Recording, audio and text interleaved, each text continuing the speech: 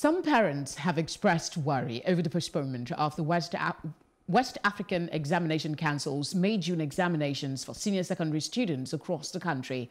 Though they said they understand the current situation brought about by the global coronavirus pandemic, they are, however, regretful that students and wards will be forced to lose one academic year as there is no end in sight to the pandemic.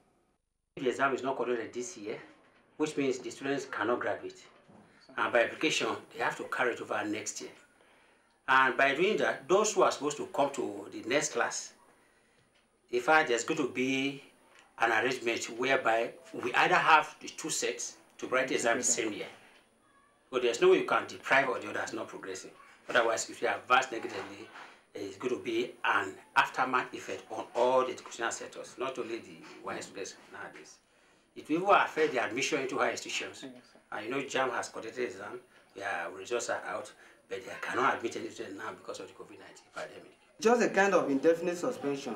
But I think they will still have to write it probably this year, but I'm not sure, because they want to see how they will be able to flat the curve of this COVID-19 pandemic, so that from there government can take a decisive decision on what to do about education, especially writing both internal and external exams. If the exam is not conducted this year, which means the students cannot graduate, and by application. Joining us to discuss this is an educationist, Dr. Peter Ogudoro. Thank you very much for joining us, sir. It's my pleasure to join. How do you see the move to postpone the 2020 May-June exam that ought to have started early May?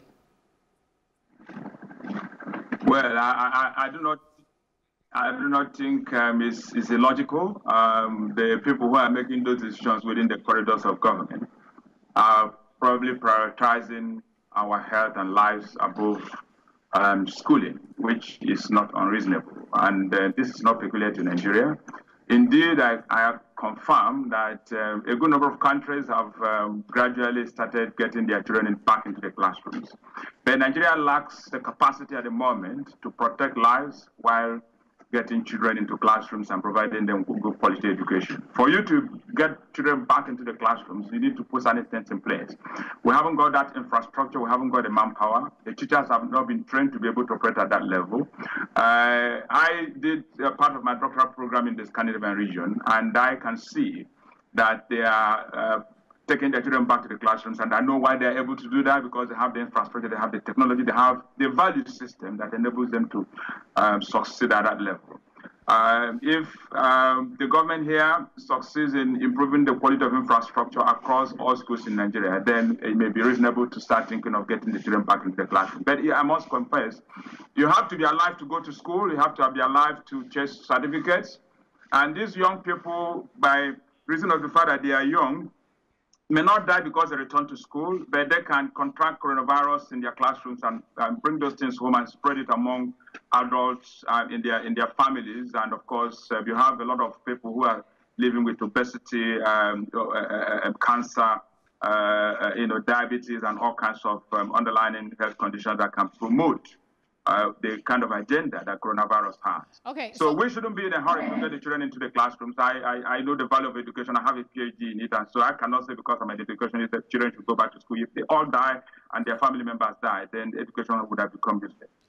Most parents, like yourself, even though they understand the need for the postponement, are also burdened about the instability in the calendar and the fate of these children. What are the implications because another set is supposed to come before this set, after this set. What are the implications, long-term implication of such a decision to move the exam?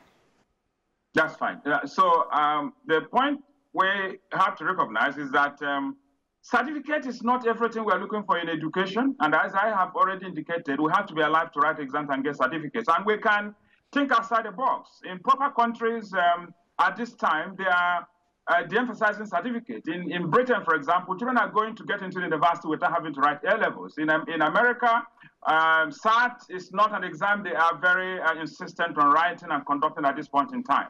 The unfortunate situation in our countries has to do with the fact that we have not always run our school system in such a way that we can trust the exams we conduct internally.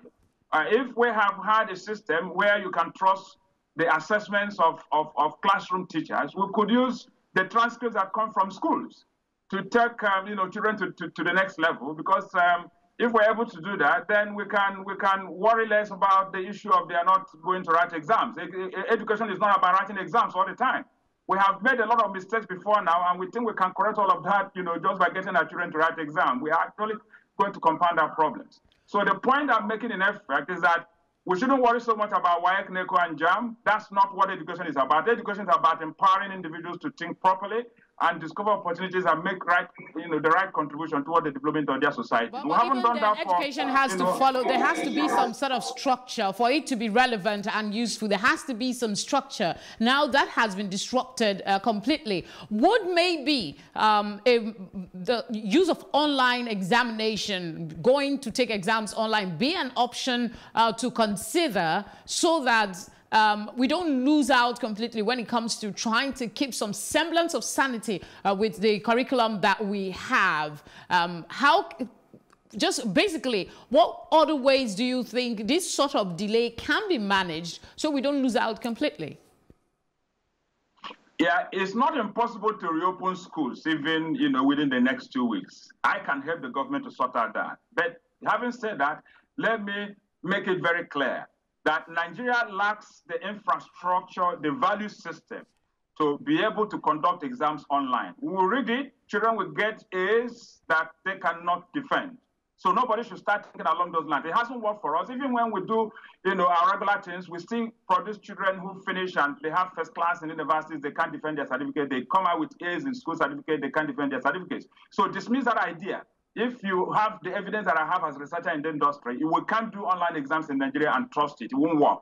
It will become another Oluwole that which most of you are very familiar with.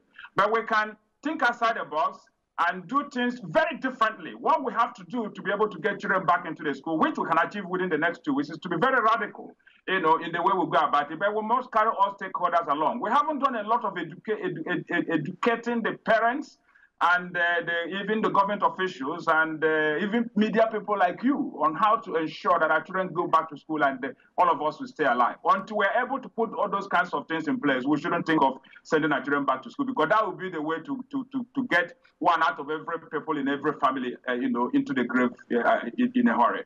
And that's not what you want. Peter Ogudoro, always a pleasure to talk with you. Thank you for sharing your thoughts, and we hope to have you in the studio soon. It's my pleasure.